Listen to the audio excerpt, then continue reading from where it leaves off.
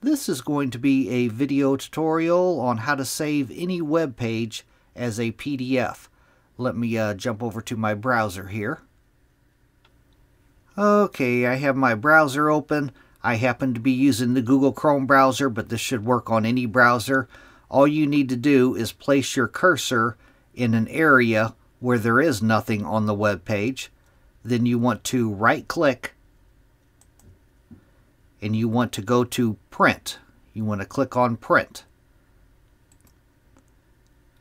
Now in the dialog box that opens up here, off to the pane in the right hand side over here where it says destination, you want to click the drop down here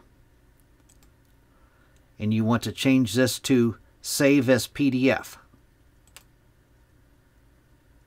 Now you can see my image here has went to a color image, and this is the way it will save the image.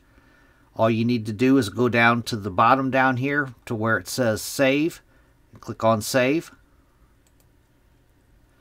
It'll ask you in the new dialog box that opens up here, it'll ask you for the destination where you want to save it. Choose your destination, and then you go down to the bottom down here and click on save.